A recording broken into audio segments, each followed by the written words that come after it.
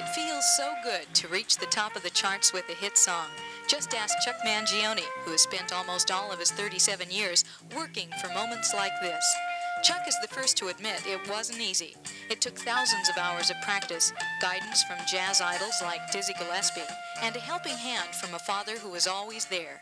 68-year-old Frank, or Papa Mangione, was there during the lean years in empty coffee houses. And he's there now, promoting his son's fame at every concert as a souvenir salesman. And I go to all the concerts with him, and I have this setup. I have albums, t-shirts, records, now this, we have buttons and bumper stickers, and now this booklets. And the people really are glad, in sense of speaking, to be able to talk to the man behind the scenes, which is the producer, myself.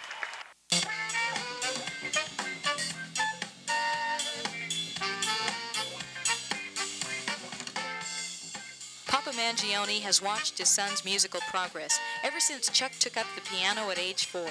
And now that Chuck is a big-name performer, Papa insists it hasn't hampered his son's character. It doesn't affect as far as going to his head or ignoring the people that he's cut some. He still maintains, he has an audience with his performance. After every performance, he stands down in front of the stage, him and the whole group, and they sign autographs. Even though Papa Mangione is behind the scenes, his face and personality have become a popular asset to Chuck's performance.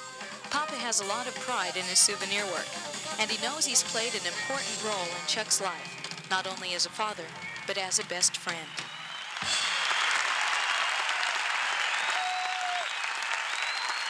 Janine Tartaglia, News 8, San Diego State.